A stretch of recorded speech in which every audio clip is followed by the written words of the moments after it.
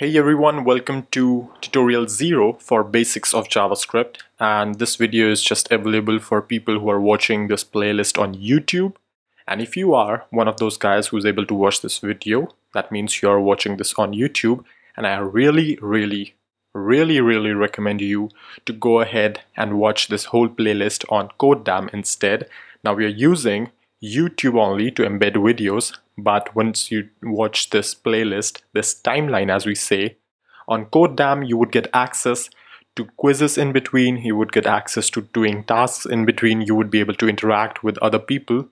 through comments, though you can do that here as well, but through chat as well. So just go to codedam.com, register an account or proceed with Google or Facebook, log in with anything you want, anything you like, and you should be good to go.